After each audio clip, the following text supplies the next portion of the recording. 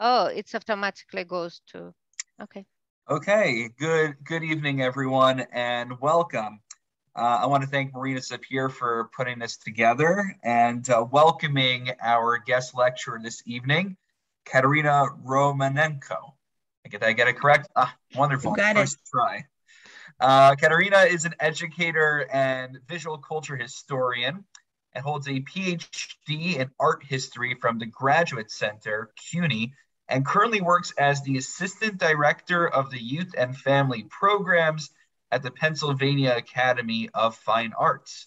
In the past, she worked as the Associate Director of Education at the National Museum of American Jewish History in Philadelphia, where she developed and presented educational programs exploring the history of Jews in America. For over a decade, Dr. Romanenko leads tours at the Solomon R. Guggenheim Museum in New York and presents lectures, workshops, and guided tours on a variety of topics. Tonight's topic is Searching for a New World, Jewish artists in the period between the First World War and the Second World War. Thank you very much for spending time with us this evening, and we very much look forward to learning from you momentarily. My pleasure. Thank you for inviting me. So I'm going to start from sharing the screen because as a visual historian, I don't function unless I have pictures to support me. So just please confirm that you have the kind of blue slide. Okay.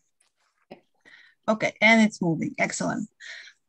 So today's topic is searching for the new world, and we're going to focus on the period between the early 20th century, basically. I had to limit it to arts in the USA because it was very ambitious for one lecture to cover Jewish artists between the wars overall, because we have a lot of things happening in the world around that time, in Russia, in Europe, and in the US.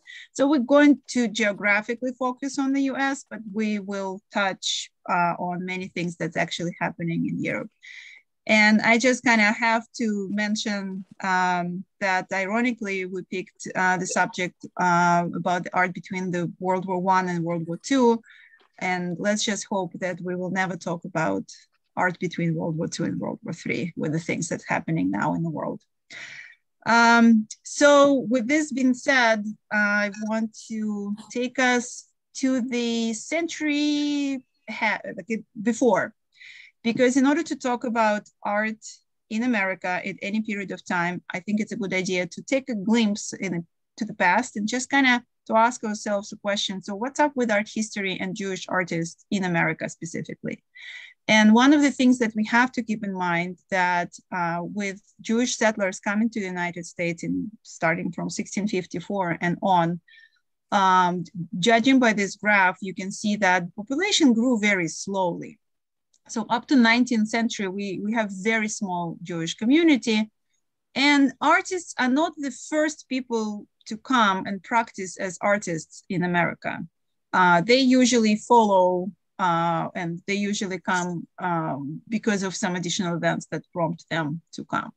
So we don't really have a way to talk about American Jewish artists in all these early times in 17th, 18th century. There always were people who practiced visual arts. There were always people who were expressing themselves visually. But in terms of art history, when Jewish identity of an artist is known and they practice and continue this identity, it's really not, we don't have that many examples. Really, to talk about the first well-known Jewish American artist would be the example of Salman Scarvallo. And he is coming from these families that came very early on. He's Sephardic Jew. He studies with Thomas Sully, the famous portraitist who made presidents and different very important historical individuals in America. So, but allegedly he studied with Sully. So we don't even have documents proving that he actually studied with him. It's like kind of family memories. But he did practice art. He did have his studio. He moved around. He lived in multiple cities, and we know provenance of his works, but very few of his works actually survived due to the fire in his studio later in his life. We know that he made portrait of Lincoln. This is a copy based on Carvalho's portrait. We know that he contributed to Cara Illustrated Media. He did these cute engravings of children with bunnies or flowers and chickens. It was super popular genre in the 19th century. And we also know that he accompanied Fremont to his expedition, and that's where he picked up photography. And that's where he started to be one of the early American photographers. So he's one example of professional artist of Jewish origin. Another example would be Moses Jacob Ezekiel, who is famously made this sculpture. I don't know if you guys are familiar with that, but this is religious liberty sculpture that was commissioned by Bnei Brit for the centennial. So it was standing in the centennial exhibition. Then it was, excuse me, then it was placed in Fairmount Park in Philadelphia. And when the Jewish Museum of American, the Museum of American Jewish History was built, the sculpture was moved, and now it's standing, and you see the building of the museum right behind the sculpture. Now, Ezekiel was first American-born Jewish artist who was trained professionally in academy, but also received international acclaim. Now, he is one of these artists that will continue throughout American Jewish history and throughout American art history, that he is American, but at some point he leaves America, goes to study abroad, and he stays there. So his location is Rome. He is acclaimed artist internationally. And so why do we call him American artist? Why do we call him American Jewish artist? Because he makes art commissioned by Americans, such as the sculpture and some other examples. So he is that connection that the person of American origin studies and works in Europe, but he has connection with the United States, and his art is present in the United States. This pattern will continue all throughout our period that we're talking about. Now, so this is the question, right? So wait a second, we have American artists, we have American Jewish artists, but they all end up in Europe. Why is that? So one of the questions we want to ask is, so what was the situation with art education in the United States? And we do have art academies in the United States established as early as 1802, and that's Pennsylvania Academy of the Fine Arts, my home institution. And the academy was established in 1802 with the museum. The building that you see here is later building, was built in 1876. But the origin of the academy is fairly early on in the American history. National Academy of the Design, the Academy of Americas, right, was founded only in 1825. So Pennsylvania was, or Philadelphia rather, was the capital at some point, was the center, cultural center, and was also an institutional center for art education. But it was very traditional academy. And what is traditional academic education? You are drilled on copying, making drawings. For 5 years, students learn to make drawings. They draw from still lifes, they draw from sculptures. These are the images of historic cast halls. So all most famous sculptures from around the world, but mostly, of course, Renaissance and classical sculpture, was brought to Philadelphia as casts, and they learned to draw them. Then eventually you move to live model drawing. It's all drawing. They don't learn to make painting till much, much later. And usually academic education ends with this high level of drawing skills, and artists would learn actual painting in apprentice studios of, like, they go to specific artists to study with them. So academic tradition teaches vigorous skills, working from models, working from sculptures, drawing skills, and it's very realistic art, idealistic. So they copy, it's not the idea to represent realities, the idea is to capture what you see in most realistic, naturalistic way. It takes a long time. After you complete your education, you usually get some kind of scholarship, you go to Europe, you study in Europe, now you're copying the actual original sculptures and old masters. Then you come back to America and you cannot really find employment because unlike Europe, we didn't really have here that many commissions that would sustain people. And if you had a super famous church or super famous individual who wants to commission really kind of famous artists, they would go to European artists because there were no famous American artists yet. So it was this kind of conflict. You go to study in academy, but if you choose academy in Americas, in the United States, your career is a little kind of like you in provincial, you in backwaters. If you really want to become professional artist, you have to go to Europe, at least to complete your education, at least to be there on some kind of scholarship. So all our artists compete for that kind of scholarship to go to study in Europe.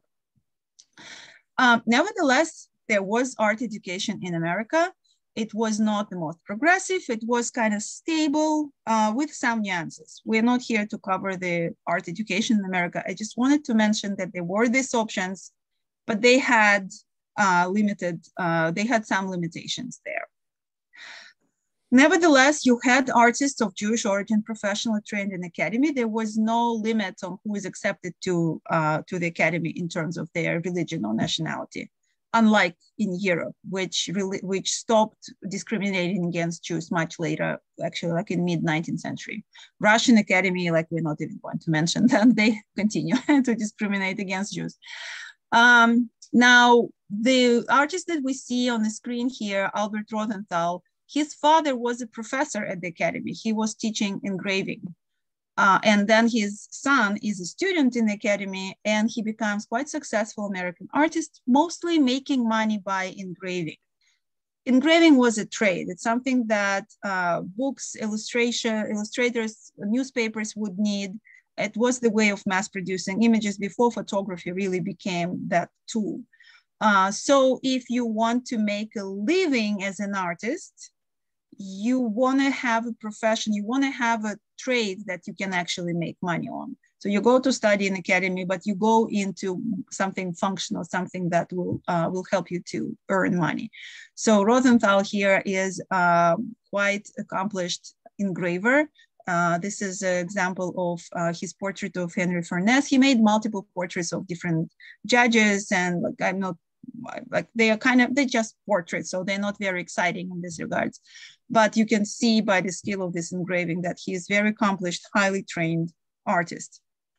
Now, he was famous enough to be featured in Philadelphia Inquirer with a birthday photo. So he was congratulated for his birthday, which, you have to be quite prominent individual in order to be featured in Inquirer. It doesn't mention anything about his Jewish origin, and this is going to happen. That would be the trend in American Jewish art history, we can call it this way. Very rarely the origin, the religion of the person or ethnicity of the person would be mentioned because, again, America was able to establish this situation when you can be Jewish artist, and you can be Jewish, and you can be an artist, and you don't have to mix these two together. It's your choice. And what we'll see examples of artists who would address Jewish theme, but who would not address Jewish theme, and they would make art that has nothing Jewish in it. But they would identify Jewishly. They would practice Judaism in some ways, or at least they would be buried in Jewish cemeteries. So they never kind of denounced their Jewishness. So there was a high level of assimilation, but American Jewish artists were never in a position when they had to kind of cover their identity or denounce their identity. And we have plenty of examples of when they actually had to do that in some ways in order to practice art, for example.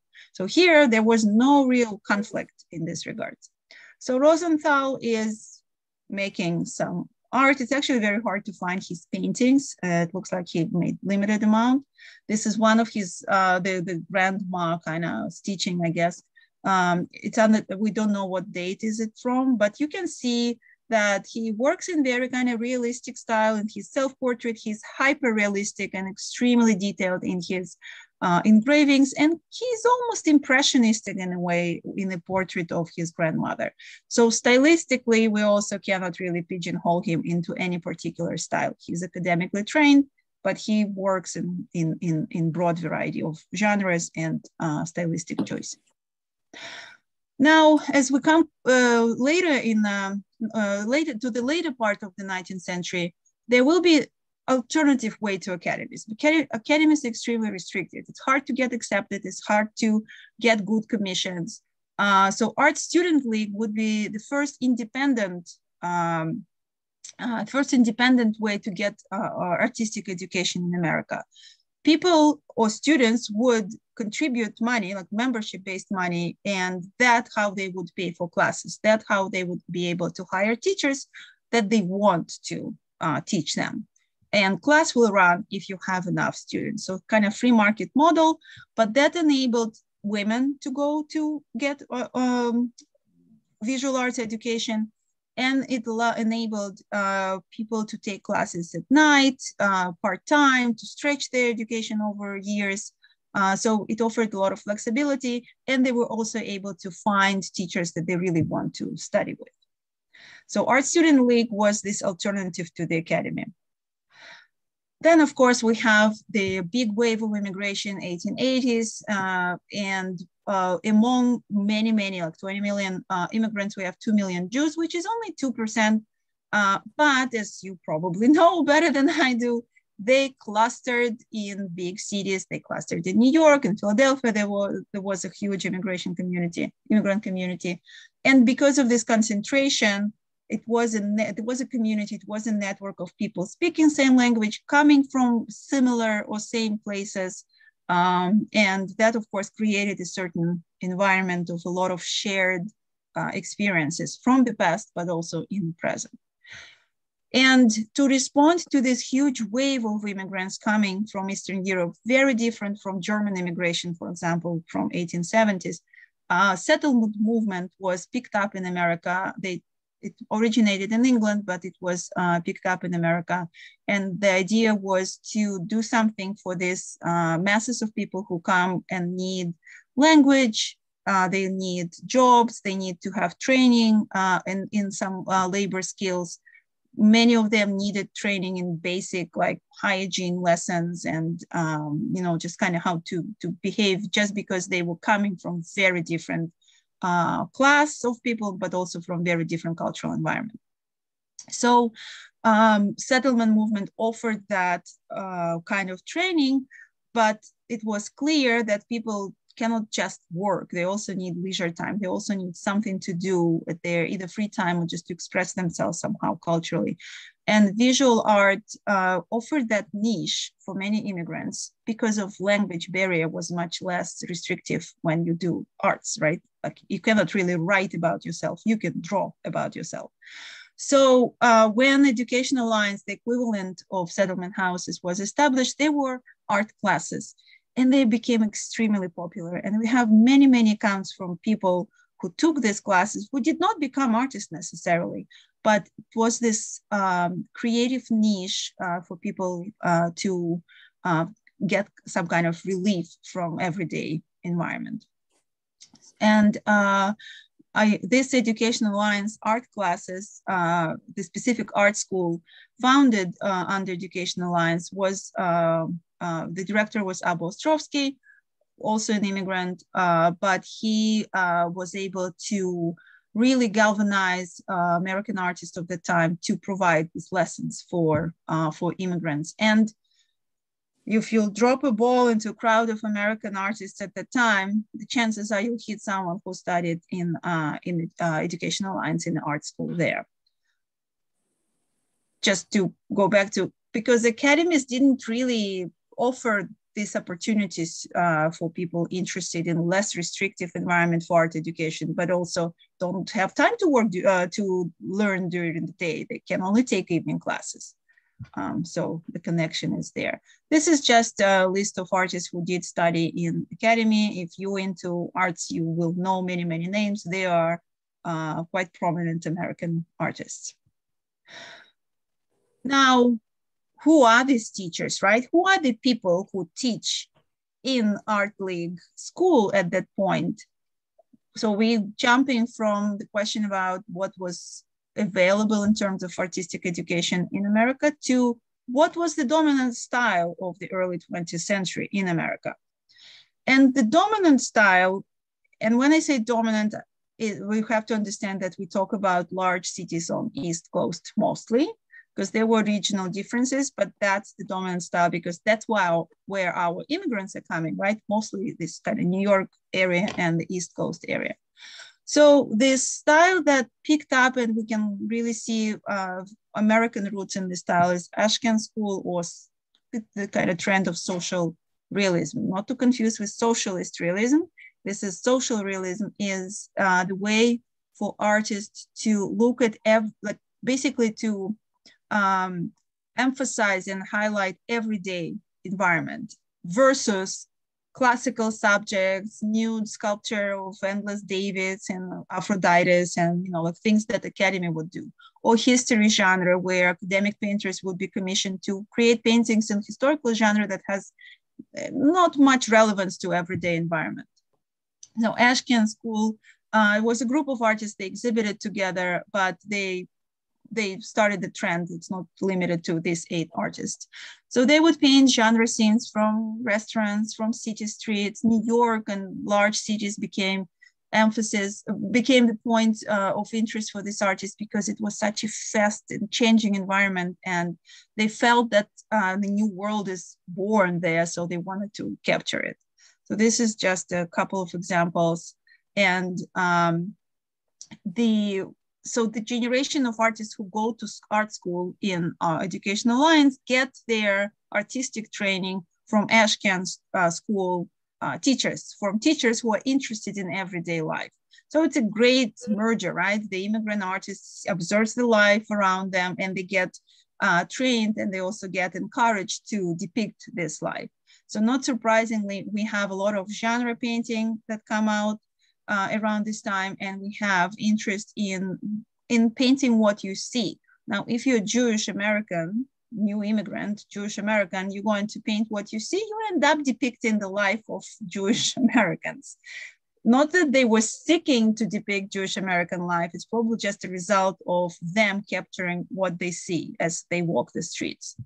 One of the most famous families that gave birth to 3 artists is the Sawyer family. So 3 brothers practiced art. They all went to school, different schools actually, but they all picked that idea of capturing the life around them. But even by looking at these 2 examples, one is by Raphael Sawyer, the other one is by Isaac Sawyer, you see how different their style is, right?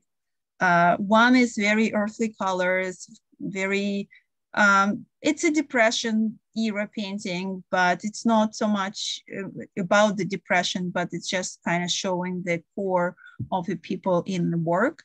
The other one is also not far from Depression, but it's much brighter. It's almost kind of whimsical with a little bit of collapsed space. So it gives you very different vibe. And then Moses Sawyer just kind of wanted to kill 2 birds in the same slide, shows 3 brothers in very realistic style with elements of little impressionism there. So that would be the art in America, quite dominant. Many artists practice that. In terms of Jewish artists, we don't have that many Jewish artists, but those who work and identify Jewishly would share the same principles as Ashcan School and a social realist school. And then, just to give you a few examples, Leon Kroll is coming out of that school, but he's also influenced by French Impressionists. He travels to Europe, he sees French Impressionists there. So he depicts New York scene, but he absorbs the French Impressionist style. Well, I mean, Impressionist was quite a hit in America because remember, our 19th century artists are in Paris or in Rome, so they see what's going on in Europe in 19th century, so they're influenced by European styles. So here we see how he brings that idea of capturing the fleeting moment, light effects, atmospheric effects into the cities of New York.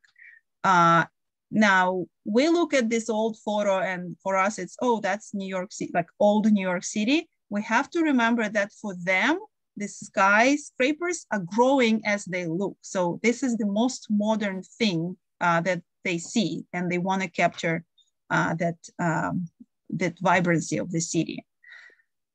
That's another example of painting that's even called Manhattan rhythms. It's not necessarily landscape that he's doing, but really trying to capture the modernization and construction that's going on in the city. As we look at the later career of Kroll, he is going back and forth. He's painting landscape. He is addressing quasi-classical scenes where you have a landscape of seemingly modern landscape, but the people in that landscape in the top right corner are very classicized. And Jerome Myers, the artist that we're going to talk about next, said about Kroll that he was really fluent in many branches of art, but nothing moved him from carrying on the classical banner, classical tradition through the turmoil of modernism. So we sense from this quote that Jerome Myers admires Kroll's ability to stay classical, to stay true to his principles and to his trainings through the turmoil of modernism. That begs a question, what turmoil of modernism he's talking about? This is Jerome Myers, and he's our link to the other side of American art and American Jewish art, which would be the art of avant-garde, like innovative art that was brought to America from Europe. So Myers, not surprisingly, studied in the Art Student Link for 8 years. Then he went to Paris for a few months, as practically everyone did. When he comes back, he's not impressed with what's going on in Paris around that time. And 1807, 1805, what's going on in Paris, just to put it in the context, Cézanne has his retrospective exhibition, postmodern retrospective. They discover Van Gogh. Suddenly they realize, wait a minute, that's what you can do with painting. Matisse, early Cubism. So this whole thing starts in Paris. You can see that if you want to. It looks like Myers went to different direction. Even though he was familiar with avant-garde artists, he knew people in avant-garde, but he was not impressed by the search for new visual language. He was looking for his own visual language. This is unbelievably, but this is a work from 1888, way before he went to Paris and way before European avant-garde came to the United States. If I didn't tell you that it's 1888, or if I didn't know the date, I would think that it's very modern painting. It must be at least, I don't know, 1900s plus. Because of this simplicity and collapse of forms and very minimal things, but they give you this kind of essence of this apartment block houses. And yet it's 1888. So he was already searching, finding his language, but he didn't use the avant-garde vocabulary. But then he switches, and most of his works that I was able to find and read about were genre scenes focusing on people, mass scenes with a lot of children, with a lot of activity of kind of side activity of children in these paintings. So here we see a group of people listening to a band concert at night, and yet the foreground of the work, right, like kind of thing that we see is children playing and hanging out and just waiting for the adults. So that would be something that would pique his interest. And then we look at his later work. It's a painting, it's all on canvas. It looks like a book illustration with simplified outlines, kind of very strong elements of kind of certain details. And again, look how he's at the center of the composition. He has 4 children playing and sitting on benches. It captures the atmosphere of Lower New York, just what I said, right? Like you go there and you end up depicting the life of immigrants just because they are there. But for Myers, it was interesting to capture this moment of innocent youth, of childhood. And that would be pretty much one of the major aspects of his art. Now, interestingly enough, Myers was one of the artists who brought European avant-garde to the United States. Technically, it's before the war, but this exhibition would be the direct, will affect the development of American art from that moment on very large scale. So the idea was to have an alternative exhibition and to bring European artists to America for an exhibition to capture the diversity of different artistic styles. It was, sorry, actually I have to correct myself. The idea was to show art of that time. It was not limited to European artists. The idea was actually to show both American artists and European artists. And Meyer was adamant to include as many American artists as they could. However, throughout the planning of the exhibition, the emphasis has changed and there were more and more European artists that were invited and entered the exhibition. And at some point there was a rupture among organizers and Myers quit. He left the Armory Show committee because he felt that it takes spotlight on Europeans. And if you compare American artists with Europeans at that time, Europeans are more innovative, they're stronger in this regard. So he was afraid that Americans will be downplayed by Europeans. He was right, actually. So he was absolutely right. And that's what happened with the Armory Show. It was a breaking kind of moment for many American artists and audience, but we're focusing on the artists, to see what was going on in Europe. Because yes, many of them traveled, but not everyone could travel and not everyone had entrance to the avant-garde circles in the United States, in Europe. So when they saw what was going on in Europe, it was a revelation of how art can be different. I feel like I have to explain just in 2 words why there was a search for different art. So we mentioned the academies, we mentioned that it was very conservative and restricted and kind of people were tired of painting the same thing over and over again.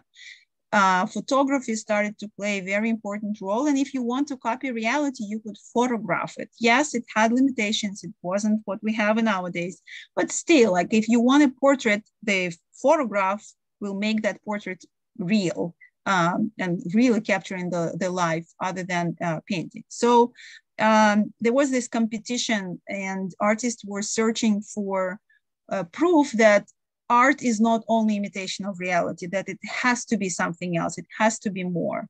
Because if you only capturing the reality, it's limited. So there was a search for new topics, new ways of representing reality. Add to that scientific innovations and that microscopes showed the world that was not ever visible. The flight showed Earth from the perspective that was never visible, or at least not in this kind was visible before. The scientific research opened additional things that an artist realized that reality it's not just what we see, and there was a need to find a way to express that invisible world as well as visible world. The best way to summarize the revelation and this kind of moment of what is going on is to compare these 2 works. They both were shown in the Armory Show. Marcel Duchamp, our famous Dada artist, submitted his nude Descending the Staircase. And Robert Henry, the representative and kind of founding father of the Ashcan School, the teacher of Sawyer's Brothers and the teacher at the Alliance, exhibited this figure in motion. Now, what do you think an artist entering the exhibition would experience when they saw that? Like, and you don't have to be an artist, like when you see that, what is the first thing that kind of comes to mind? And feel free to, like, if people want to come back to the camera, that would be great. If not, that's okay, but you're welcome to just kind of talk and share. Imagine that you enter the exhibition. I know we spoil, like we saw everything nowadays, but put yourself in the head of the, early 20th century artist or a viewer, and you see Robert Henry's work. What would you say? I guess you'd be somewhat shocked, but I don't know how much of, art historically has a lot of nudes in it, so I'm not so sure.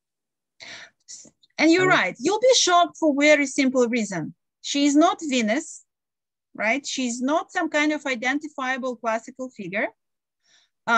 So large scale nude painting of a female body without this cover up of classical antiquity, it's shocking enough. Okay, and it's not shocking anymore in France, but it's still shocking in America.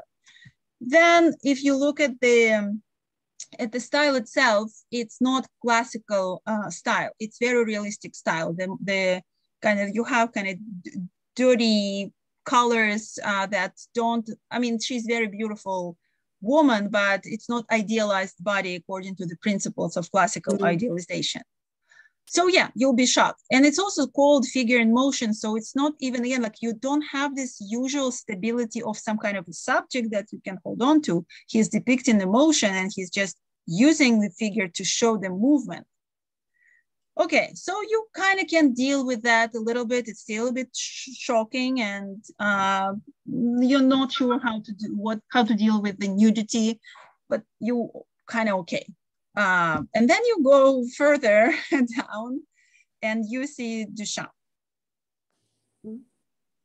I mean, needless to say, you probably the most, I mean, even nowadays, it's like, what is that, right? I mean, what are we even looking at? What in the heck? What the heck, exactly. And after, like, where's the nude? Where is the nude, right? Like, I mean, it's called nude descending. But then let's continue looking. What is the artist trying to do? I don't know. What is he trying to do? And then, so let's look at it. So what do we see? We don't see the nude, but we do see something. So what do we see? We see the legs going down. We see some kind of repetitive motion, right? And when we read all these things together, you try really hard because you want to believe that there is a nude, right? It tells you in the title, so you want to see the nude. You might start to see the leg bending, like you have a hip and the knee, and then this kind of rounded shapes right in the middle that go down diagonally. Probably can be compared, kind of can look like buttocks. And then it's a mess on the top, but if we combine the legs with the butt, you probably see some kind of head and maybe movements of hands. So if you try really hard, you will start seeing it. Now, if you're familiar with Cubism and Futurism, and I have to admit that the language of futurist kind of motion pictures is so familiar to me that I have a hard time not to see the nude in this painting. I'm used to this visual language. So I see it, but right away I see what he's trying to do because it's a language and I know it because of my profession. If you're not familiar with that, it will take you a while to start seeing it. But if I'll show you some other futurist paintings, which hopefully we'll get to see today, you will have less difficulty to start reading the movement in futurist and Dadaist paintings because like they actually, excuse me? It's like the early movies where it's got a little, you saw step pieces 1, 2, 3 after you flipped it. Exactly. Like you can draw like movement and then flip the pages. So it's animation. It's animation, but they're trying to put this animation in one image. And they are influenced by motion pictures. And they are influenced by, Maybridge was doing the photography that captured the movement of the runner or of the jumper. So they want to come up with a way for painting to show it in the same time as painting does, because painting doesn't have the duration. So they're trying to overcome this limitation of painting and to show you movement, but in one single piece. We can discuss if it works or not, but that's the attempt. But what it shows to our young, still American artists at that time is that you don't have to do nude all in the same traditional way. You can actually remove the nude and do the motion only, because Henri is doing something interesting. He is showing figure in motion, but he's doing it old-fashioned way. He's still using the figure. Duchamp dismisses the figure. He leaves just the motion of the figure. And that's a revelation. And that's what, like, I want to try to do the same thing. And that's why what they saw in the Armory show would be so important for development of American art. They saw Cézanne, they saw Van Gogh, they saw many different artists who said, we don't have to do it the same way. We don't have to use realistic image, realistic way of depicting things, because we're not trying to capture the reality. We're not trying to mimic it. They're no longer interested in opening the window into the canvas like Renaissance artists did, right? Like the canvas is the surface, and what's behind the surface is the window into reality. No, they're doing different things. Impressionists capturing light effects. Cézanne wants to understand the structure of things. Cubists go for how far you can go away from representing reality and still understand what's going on, like the kind of more philosophical even approach to art. So Armory show provided artists with new vocabularies, with new words, if we use this comparison, to talk visually. So that's why it would be so important. In addition to the Armory show, there was actually a place in America, in New York, and coincidentally, the person who was already featuring avant-garde art in his gallery was a Jewish entrepreneur, Alfred Stieglitz, who was a photographer himself, modernist photographer. He was trying to take photography like to new adventures, to a new level. But he also was keen on bringing all this innovation to the United States. And he opened the gallery, famous gallery 291. He published the Camera Works, a magazine where they talked about photography, they talked about art and what's going on in Europe and different, not just Europe. So that became this kind of the place where you could read about new things happening in art.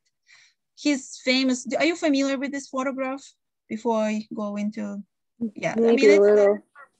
it's probably like if you have a book on immigration, you probably have this photograph featured in that book. So yes, he's capturing two kind of levels of a ship, and you have the steerage down the lower level where the poorest travelers are traveling. And the kind of funny thing about this photograph that it doesn't show immigrants coming to the United States as is often indicated in the books that it shows immigrants. It actually shows people who were not accepted to the United States and they're sent back, or these are people who travel back to Europe for whatever reasons they need to travel back. So because Stieglitz took this photograph on a ship from the United States, from New York to Europe. It doesn't really matter because this photograph is about shapes and kind of collapse of space. It's not done in traditional way when you have kind of opening into space and you have at the center something most important and things develop around it, traditional according to compositional rules. Here you have this interesting combination of, and he mentioned at some point that this hat of this round shape of this gentleman here was what triggered him to see this image as the most exciting. So the emphasis on this pipe, a kind of modern liner, the steamship that takes people across the ocean. And the people are secondary here. It's about shapes and colors. So it's a very modernist photography. Another interesting thing that he took it in 1907 and didn't really feel that it's important. And then he rediscovered it in his own archives and published it in 1911. And that became the symbol of photographic avant-garde. So just kind of interesting how things happen. So in his gallery, he did feature innovative artists from Europe, but also American innovative artists. And one of these very important and very interesting artists was Man Ray, who is actually Emanuel Radnitsky. And I happen to be a friend with his niece of some kind. So I'm not sure, I don't remember exactly how they're related. But he actually had family in Philadelphia. But they all kind of changed names, and we know that people change their names to make it more pronounceable. Your assistant rabbi made a very good job with my last name, but it's not always the case. So sometimes you just don't want to hear your name butchered. And his nickname was Manny, and Man Ray, he just kind of shortened his name in some way. Now, he actually traveled to Europe. He was familiar with European avant-garde. He was influenced. He saw it for the first time in Stiglitz's gallery, but he was familiar with what's going on in Cubist world, and he kind of tried his own Cubist painting. You have 5 figures. The most traditional thing you can think about is nude in nature. It's the most challenging thing for artists to depict nude body in natural light conditions. You don't have control of that light. It's hard to set up in a studio, it's impossible. So most of the artists up to 20th century or like maybe late 19th century didn't work outside. So whatever you see nude in nature from, let's say, 18th century, you can bet that it's a kind of fake, that the nude was actually sitting in the studio of the artist inside. But of course, we see that he is using unrealistic colors. He's simplifying the form. He's not using traditional kind of modeling when you shape the figures. And it's very mask-like. They were looking at African art influenced by alternative kind of non-Western cultures at that time. And if you're a little familiar with art history, he's definitely looking at Picasso's Mademoiselle d'Avignon, the kind of pre-Cubist painting addressing similar thing and using the nude in a way similar to what Duchamp is doing with his nude. The human body is secondary, is more about colors, shapes, and arrangement of this on canvas than the actual human body. So no, he knew how to paint an actual human figure. He doesn't want to. It's not the lack of skills. It's desire to do something else in art. But Man Ray is more famous. You probably know him from his Dada period, and also kind of leading to Surrealist period is when he started to do ready-mades. He was big friends with Marcel Duchamp, who kind of did ready-mades into what we know them for now. So to take an iron and to put pins on it, it's to completely subvert the very idea of an iron, like the essence of an iron is something smooth. And by the way, the original iron was of this kind. So we know about Man Ray's works from his photographs of his own works. He was a great photographer. The way he photographed his work contributes to our understanding of his work. So it's this interesting cooperation between art and art of photography in the face of the same artist. The object itself was secondary for him. Most of them did not survive, and we have replicas of him, made replicas by himself. So he kind of recovered his own art. But the image is so powerful. And for him to photograph his ready-made was the point of making it. For example, here, the Enigma of Isidore Ducosset, it's a sewing machine covered in blanket, but it looks like kind of mountain and silhouette of a person under, and the way the ropes are going, it's like it gives this whole surrealist vibe of someone is struggling and restrained. This is replica photographed not by Man Ray. And I don't know about you. I'm actually curious to know about your feeling. The color don't work for me. Like it doesn't do it to me. This kind of brown. And even though and the ropes are not exactly the same, they don't show the same. It looks like an object wrapped in the blanket. It doesn't look like an Enigma of Isidore Ducosset. So, and they probably could try to emulate the photograph that Man Ray did, but look how shadows contribute to the whole impression of what we see. So it's a photograph, really. The artwork here is a photograph, not the object itself. In the later time in life, he did painting. He was obsessed with his former lover. They actually became friends in later life, so it's a good story. But the idea is that he was not limiting himself to any specific medium or to any specific genre. One of the things that happens to artists in art history, and I studied that for so many years, and I taught it in colleges, like basic art history survey. we go by periods and we don't really take into consideration that artists lived a long life. So we learn about Man Ray in his 1920s, what he was doing. And I kind of had to do it for this lecture to figure out so what was going on with him in later lives. Sometimes it's not that interesting, but sometimes they continue to do very interesting work. But we are interested in the most important moment and overlook the rest of their careers, which I don't think is fair. So here is a tribute to later Man Ray's work. He continues to be quite interesting. It's a giant painting. It's really large scale. Now, we kind of a bit short on time, but I do want to highlight some other American Jewish artists who were not kindly treated by history, but are recovered now. So for example, again, just kind of curious, have you ever heard of Florine Stadtheimer? Okay, so okay, so some people did, some people didn't. Toby, may I ask you, just curious, in what context? I've seen something in a museum. Okay. I can't remember exactly what, when, but if I ever recognize any name, it's because I've seen it in the net. Yeah. So she she had her retrospective at MoMA, I believe. But this woman was the heart of avant-garde New York.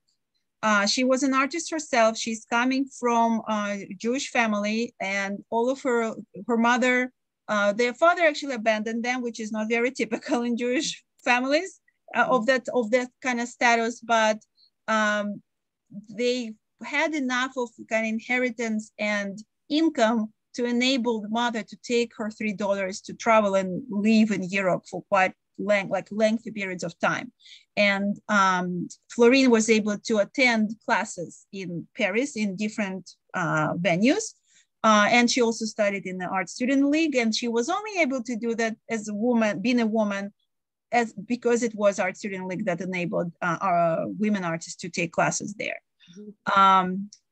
So she developed her own artistic style that I'm going to show you. But most importantly, she was this kind of, her home was a beacon for avant-garde artists who came to the United States as a result of the outbreak of World War I. You probably heard that lots of artists were kind of escaping. Some of them were escaping the drought. Some of them were Jewish and they were running away from Europe. Some of them were just kind of waiting it out. And many of them came to the US. This is a painting that's actually at PAFA. So I did see it myself in person. It's large, it's very brightful. The image doesn't do it justice. It's all on canvas, but it kind of looks like pastel. That would be another favorite thing for more kind of contemporary or modern artists to do, is to subvert the qualities of the medium to make oil look like pastel, to make pastels look like oil. That was an interesting challenge for them in terms of the medium. So where is this painting? It's at Pennsylvania Academy of the Fine Arts in Philadelphia. Mm-hmm. But she developed her very own style. She knew all of these artists. They were hanging out in her home. It was literally a salon. One of her stories was also known.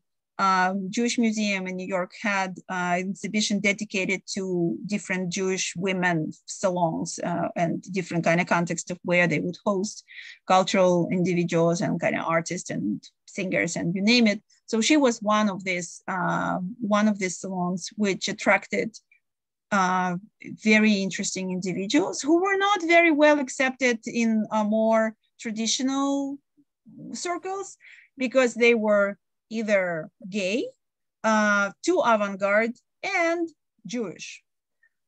So she became this kind of safe haven for very alternative style people and people who were not accepted in mainstream society because of their religion. Such as Jews, because with all due respect to America's freedoms and separation of religion from state and everything like that, and the fact that Jews were very well, were doing really well in America, they were still discriminated in some ways against. And if you are aware of American Jewish history, the early 20th century was actually the rise of anti-Semitism in America. And starting from the very early 19th century, 20th century, partially because of the wave of new immigrants, partially of prehistories, what was happening is that certain places, certain establishments were, Jews were not allowed, were not accepted. There were signs Gentiles only, meaning Jews cannot go there. And the way to answer this situation was that Jews opened their own establishments or their own Catskills resorts and stuff like that. So they were not accepted in certain areas. They had their own very well established circle. And Florine Stadtheimer was representative of that trend when they had their own cultural circle. In this particular painting, we have Florine laying down on the black kind of rug in the red. Next to her is Nadelman, a sculptor. And the funny thing that right next to this painting, we have Nadelman's sculpture, and he's famous for kind of rounded figures with crossed legs. So his legs in the painting mimicking his sculpture. I should have had an example, sorry. But if you look him up, you'll know what I'm talking about. In purple suit is Marcel Duchamp with characteristic hair. And those are sisters. So it's playful, it's kind of whimsical painting.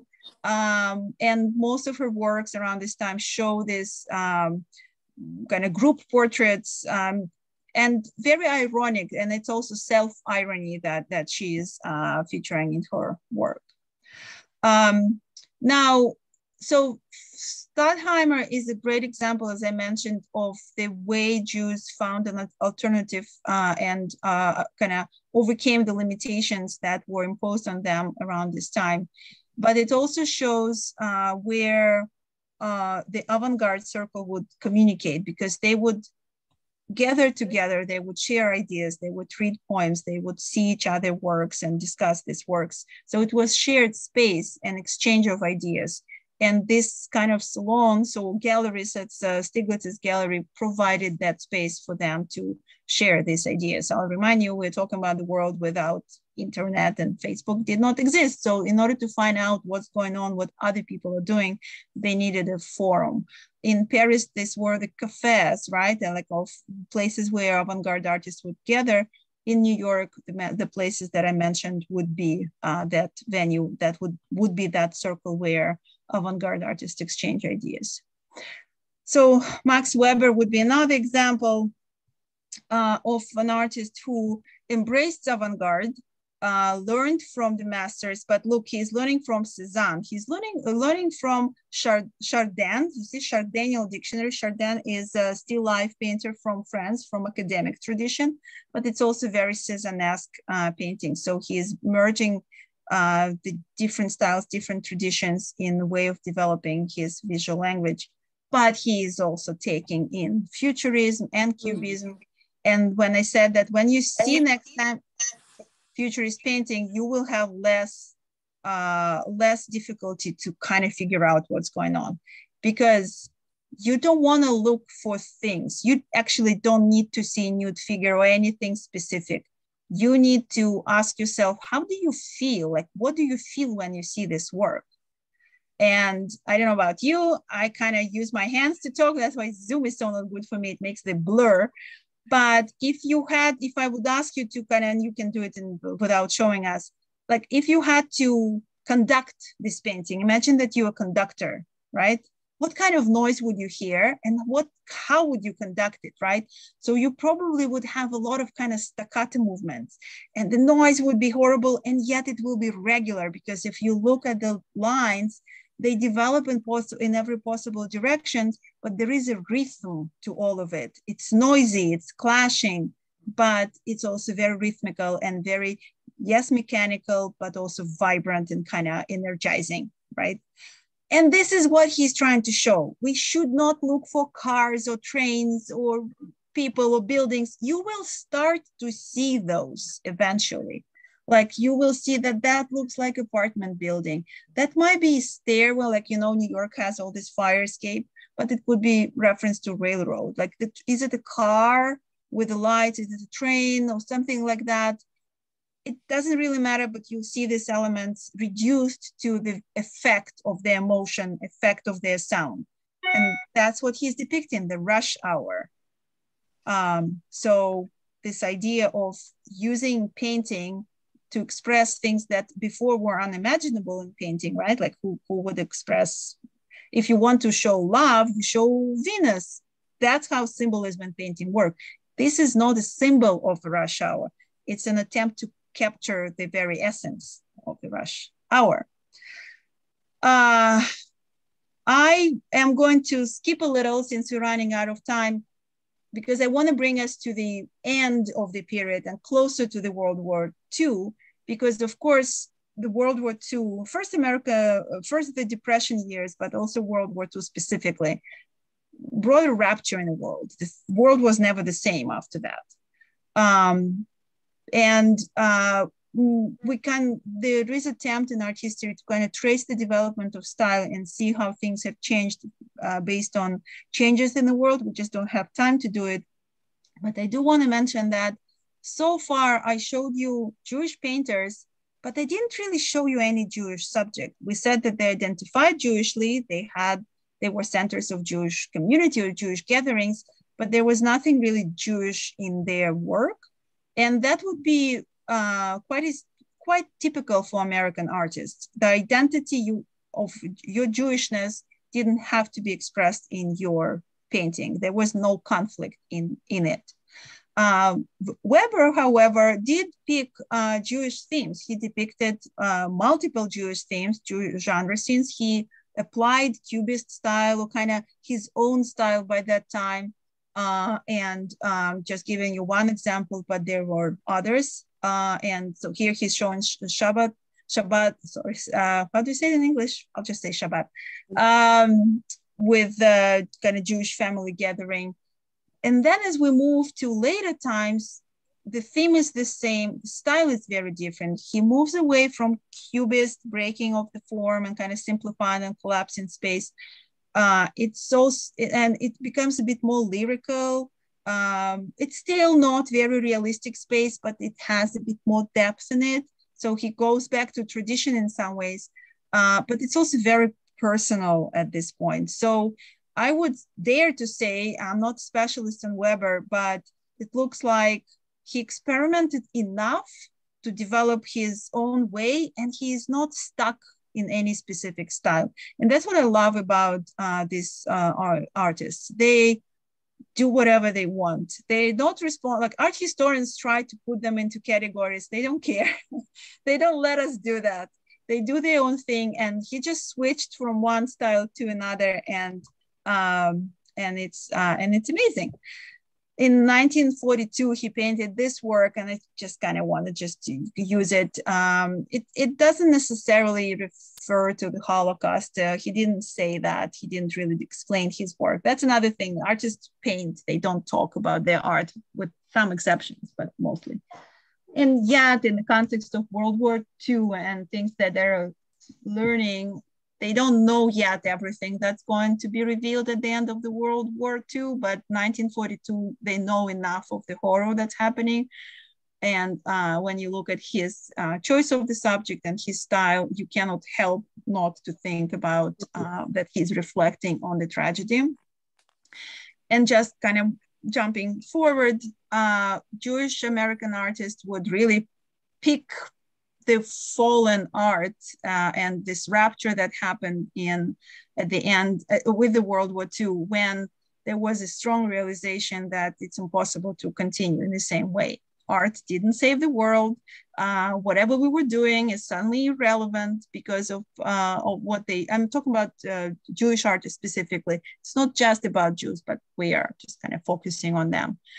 So abstract expressionism, which started to develop before the war, but after the war, abstract expressionism became that kind of style that was used as a Cold War weapon. It was an alternative to socialist realism happening in Stalinist Russia.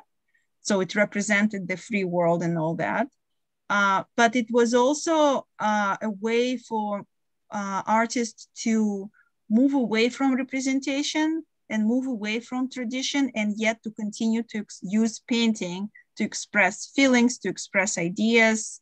They try to reduce it to manipulation of pigment on canvas, and to say that there is no subject in their work, but it didn't really work. Many artists, specifically Newman and Mark Rothko, addressed the theme of tragedy, addressed the theme of existentialism, of like one in front of this whole world, and their style reflects that search.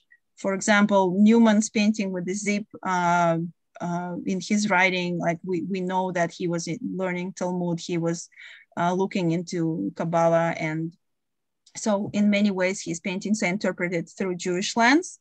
And then Rothko, of course, with his whole focus on tragedy and the history of his family, we don't really buy that he was completely not interested in the subject matter of the work. So it's a little kind of squished. My ending is a little squished. I wish we had a bit more time, but I wanted to show how American artists were searching for a new language, how Jews were finding themselves in different camps or different ways of answering the question, what is art? How do you paint? What do you paint? We find Jews anywhere, in all styles, in all kinds of art in America. And what's really makes this country amazing is that if they questioned their Jewish identity, it was not because they had to choose who to be in, but because it was their personal questioning. And same with style. There was, they could find different ways of expressing themselves, and it's just amazing how they did find different ways of expressing themselves. So whenever I do a lecture on Jewish art, we start with the question, what is Jewish art? And we end with the question, I could show you 500 other, maybe not 500, but like dozens of other artists, they would do very different art, and we still will not answer the question, what is Jewish art or what is Jewish artist? But I hope you enjoyed it, and we looked at some good artists today. So I'm happy to stay a bit longer for questions and comments of any kind. And thank you. Thank you. Thank you. Thank you. It was very interesting, and I think it was great. So do you have any questions? My only question, but it's not a particularly Jewish question, is when you were showing us, in particular, the Duchamp, if you didn't have the title there, would you have any idea whatsoever what you were looking at?